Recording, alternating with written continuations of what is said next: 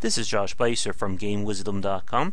Hope you enjoy this Critical Thought, your daily discussion on game design. And be sure to like and subscribe to the channel, and you can pitch future Critical Thought topics. Alright, before we get things on with today's Critical Thought, I got some administrative topics to bring up, which as a kind of weird aside, will take us or segue into today's Critical Thought. So first off, as you know, I'm running the Nier Automata Let's Play on the channel, and I asked this poll on Twitter, but I also want to put it here. In terms of the kind of content you want to see posted on the YouTube channel, and this will kind of be a good test going forward as well. Do you want to see everything, raw and uncut from these plays on the channel? Would you like to just see the main progress, so the main missions, boss fights, stuff like that? Or would you like kind of a half and half approach, showing videos of the main content and the side quests? What I was thinking about doing was kind of like a having the videos kind of be like the main videos, and then having like the quote-unquote director's cuts, where that'll be the side quest content. And I'll put those in the Let's Play on the playlist, but they won't be like a numbered part of the Let's Play. So that way, if you want to see everything, it's there. If you just want to focus on the main missions or the actual progress, you can do that as well. And I'm kind of leaning towards that myself, because I know there are people who like to watch everything. But at the same time, I know that there are people who just want to see the important stuff. I know for me, like if I'm watching a show, I tend to fast forward through the sections that aren't really showing any progress. So let me know in the comments below what you think about that. And this will, like I said, will be a good way to test things going forward for whatever the next Let's Play will be. Not counting stuff like Bastion or the voting ones. Now, the other piece of news I want to bring up, I've been looking at trying to update like the thumbnails and some of the basic art and such for the channel, and that kind of stuff is definitely out of my ability. So I wanted to put the word out there. Would anyone know of or be able to do any kind of work in terms of like improve thumbnails or improve like improve stock thumbnails or intro and outro videos for the channel in terms of that kind of art? Unfortunately, I really can't pay much, but I would really love, or I really appreciate anyone who would be able to go that extra mile. Please let me know if you're able to do something like that, or if you know someone who would be willing to contribute along those lines. Speaking about contributing, the last bit of news for today is I came with another idea for a potential Patreon reward that I wanted to run by you guys. As you know, with the Critical Thoughts and even the guest Critical Thoughts, which hopefully will be coming as more people donate, I have an idea for another thing we can do. In terms of like the Critical Thoughts, what about a special Critical Thought where people who pledge at this level will basically join me in kind of a roundtable discussion on a single topic, and the topic of course will be picked by the group. Because of the challenge of managing multiple people and time zones and logistics, this would be, I don't want to say it's going to be stupidly expensive, but it will certainly be more than the $12 Critical Thought guest goal or reward at the moment. And what I'm thinking about doing with this would be, the groups would be like a few people at a time, but there wouldn't really be a limit to this one, and we can certainly have multiple roundtables just with like different groups of people if there's enough popularity. So let me know what you think about this, and if you guys like that idea, I'll add that as a goal, or I keep confusing goal and reward, add as a reward to the Patreon in the coming days. And with that said, after the last 4 minutes of busy work, let's get today's Critical Thought, and this is going to be an interesting one. This is going to be based on today's post, which should be linked below, and it has to do with one of the biggest misconceptions about the video game industry. Every few months, there's always going to be a post or an article about someone, whether it's inside or out of the industry, calling or lambasting the industry to do something, whether it's about being more inclusive to women, being more diverse, focusing less on violence, and so on. And the problem with this goes back to one of the most unique things about the video game industry, and that is the fact that we are decentralized. There is no governing body or organization that controls the video game industry. And this is, as I said in my article, for good and for ill. On the plus side, this prevents anyone from essentially controlling the game industry. In last week's Critical Thought on the history of Nintendo, I talked about how during the mid-80s, Nintendo basically ran the game industry. You either worked with Nintendo and abide by their wishes, or you didn't make video games. That was your only two choices. And I think that kind of fear has been a major part of keeping the game industry decentralized. Now, the other part of this is we also don't have any major, hubs of video game development. Now, of course, we know of big ones like Austin, Texas, I think Boston, Massachusetts, of course, Redmond, Washington, New York, and so on. But unlike other major industries, you don't need to really interact with them in order to run a business. Thanks to how globalized the game industry is and digital distribution, you can, as long as you have a few people willing to work for you and a computer, you can make a video game. And thanks to Steam and Humble Bundle and so on, I don't need to worry about Target, Walmart, GameStop, etc. I can release my game to the internet and let it go as it please. Now, there is a lot more to that, as we have certainly talked about time and time and again here on the YouTube channel and discussions and such, but you guys get the picture. Now, the difference, of course, goes to other industries. When we look at stuff like major sports, we know that each sporting organization or each sport has a major organization that runs it. Football has the NFL, basketball the NBA, soccer FIFA, and so on. And then we have major areas. If you're going to go into country music, chances are you're going to be visiting Nashville, Tennessee. If you're going to do, trying to think of some other really big examples, wow, my mind is just completely blanking on me. But, oh, I know, the other big one. If you want to go into a major film, Hollywood, California, and so on. But the game industry is unique on this front. And this is an industry where everyone, big and small, has a chance. Like I said, some companies and people have greater chances than others, but that's a topic for another day. And as I said in the post, thanks to game wisdom and reaching out to developers, I have talked to almost developers on every continent in the world. I think the only two I'm missing are Japan and Antarctica. So if anyone would like to talk to me on a podcast or live chat, please let me know. And that's the brilliant point about this. Everyone has their own story about how they got into the game industry, how they started making games for a living. There is no checklist for doing this. There is no game developer license that you need if you want to make games for a living. And like I said, this has led to a very wide variety of games. And going back to the first part of this discussion, this is why you can't say that the game industry needs to do this or that or there's a problem, because who are you talking to? A lot of people will, of course, target the major publishers and developers, EA, Activision, Nintendo, etc. But as we most certainly know, there's a far greater spectrum there. I mean, I'm sure for those of you watching this, you probably know a few of the major indie games out there. And as we've seen over the last few years, independent developers have been growing in popularity and getting the word out there, as we've seen with Clay Entertainment being on PSN, Yacht Club Games with Shovel Knight on all the major platforms, including the Switch now, and I'm sure there's going to be a lot more examples of that in the coming years. But that's the point. This is an industry that's full of the big names as well as the small names, and there's no one that tells you what is and what isn't a video game. And if we start talking about that, that's another 20 minutes easily. As I said in the post, I've played 80 to 100 hour long RPGs.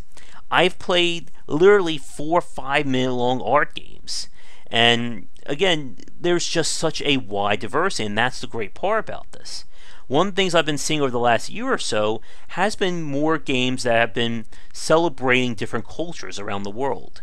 Whether it's Chilean with Ace Team, let me see, I'm trying to think of some other good ones. There's Norse with like the Banner Saga, and of course Poland with The Witcher, and Curse Castelia with Spain, and again, we can just sit here and go down the line here.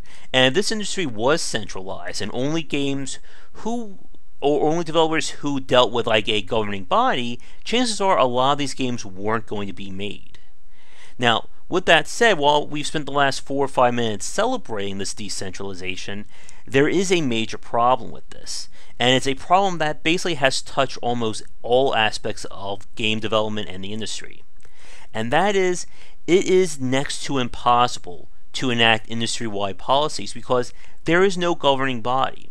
We have groups like the IGDA, EFF, and probably a few other ones, ESRB, but they're more or less advocacy groups. They're not our governing bodies. If the IGDA says that game developers should be doing this, there is no threats or anything they can push to get developers to agree to that. Another part of this, again, is that the industry is so wide that it's just impossible to get everyone to agree on a single topic. Again, you have the major names up here, and then you have all the indie developers down below, and everyone worldwide. So getting everyone to agree on a single topic or a single policy going forward is next to impossible. And again, we have rarely seen the industry come together in this regard. The only example I can think of would be something like the creation of the ESRB when there was calls to regulate video game content back in the 90s.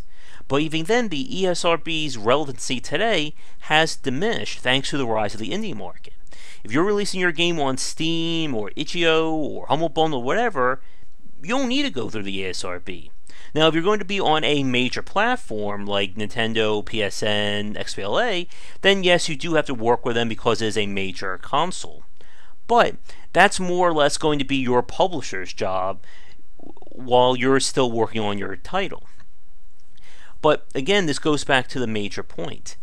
Who really runs the game industry, and do we have anyone who we can honestly say speaks for the industry as a whole? And like I said, this has led to a number of problems, which in some ways are interconnected. As we've seen over the last few years, there have been issues of sexism, poor long hours or poor working conditions like that, stress, high turnover rates, people not getting paid, and of course just the growing issues of sexism, misogyny, and so on. But there's also issues of stuff like game preservation, esports, unioning in the video game industry, and not just unions for game developers. What about unions for voice actors, sound engineers, artists, programmers, etc.? These are all issues that are connected in some way, shape, or form. But there is a major problem here.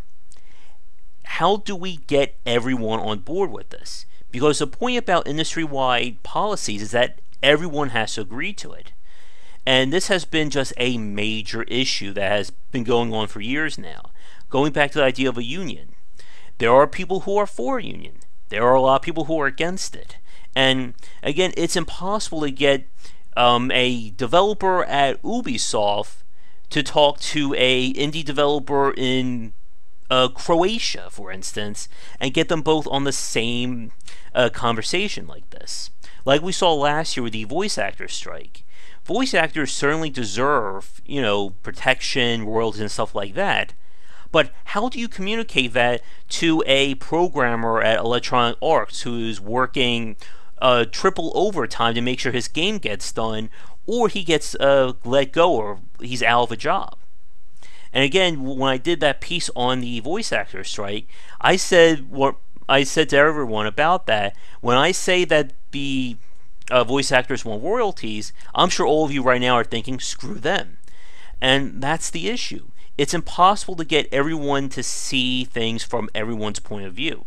I was speaking to one of my Patreon supporters, so our first $12 donator yesterday, and we were talking about the big divide between esports and the rest of the industry. And that's easily another 10 to 15 minute topic if we get on that. But that's the point. For people who call for greater protection of competitive players' rights or a fair wage and stuff like that, how do you convince developers for that? And again, if developers want to seek better hours, better conditions, royalty, stuff like that, how do you get programmers on board?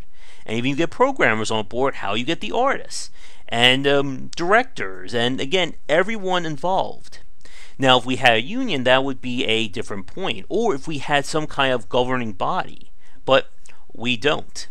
And if I do my job right, there are people from Gamma Sutra watching this video right now. So first off, I can see you right now. And second off, what do you think about this? Again, this is an issue that's definitely more on the professional side or the working side of the game industry rather than the consumer. But even then, it also raises issues of getting consumers on board with this. Like I said a few minutes ago, game preservation is a major deal for me. But how do you get someone who only plays Call of Duty and Madden every year on board with that? Do you think they really care about playing SNES and NES titles? Or hell, even PlayStation 2 and Xbox titles in 10-15 years from now? And how do you convince those people that it's important that game developers get royalties or get better wages for the time they spend working? Or have rules or laws in place about overtime and forced crunch and stuff like that? Again, this is not an easy topic. And in the post, I said that it comes down to essentially drawing a line in the sand. Do we want to remain decentralized and basically let everyone fend for themselves? Or do we want to go the route of having someone in charge? Whether it's a council of elders or a game industry president or something like that, to manage things all around the world. And again, I can't think of an easy answer to this, because even if we decide to do something like that, once again, how do we get everyone from Activision up there to developers in pick a country, and there's probably a game developer studio out there, to agree on the same things, the same rules, and the same policies. And of course, we're not even getting to the topic of international law. Every country has its own laws and policies regarding working conditions, pay, etc.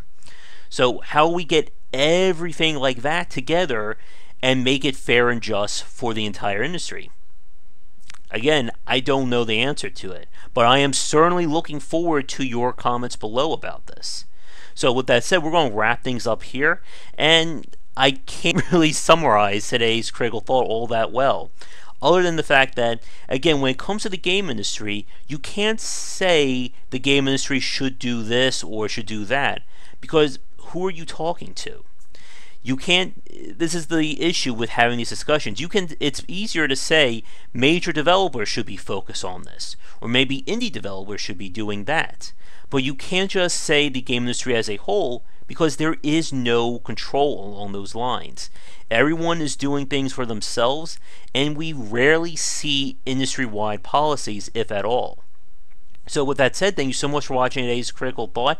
It's certainly been a mouthful. Let me know what you think about the discussion in the first part of today's Critical Thought regarding the Let's Plays, the Patreon, and stuff along those lines. And if you're new, be sure to like and subscribe. And if you have any suggestions for future Critical Thoughts or topics, be sure to let me know. And I'm always on the lookout for new games to spotlight and check out. So, if you're working on a game or know an indie developer who could use a little bit of boosting, please let me know, and we'll see when you get in touch. Otherwise, be sure to check back daily for more great content here and on GameWisdom.com, where we examine the art and science of games. So until tomorrow, have a great night. Thank you so much for watching this video. If you enjoy it, be sure to like and subscribe to the channel, and of course share with your friends. It always helps out. For daily posts on all manner of game design and industry topics, check out game-wisdom.com. To support the site and everything that I do, be sure to check out the Patreon campaign. If we can hit goals, it will mean more content for everyone to enjoy, and I'll be able to support myself and my household. If you want to follow me, you can find me on Twitter at GWBicer for updates throughout the day and random thoughts from me. And lastly, you can find me on Twitch right over there at GWBicer for daily streams most nights around 10 Eastern. Thanks again for watching the video, and be sure to check out more great content coming to the Game Wisdom channel real soon.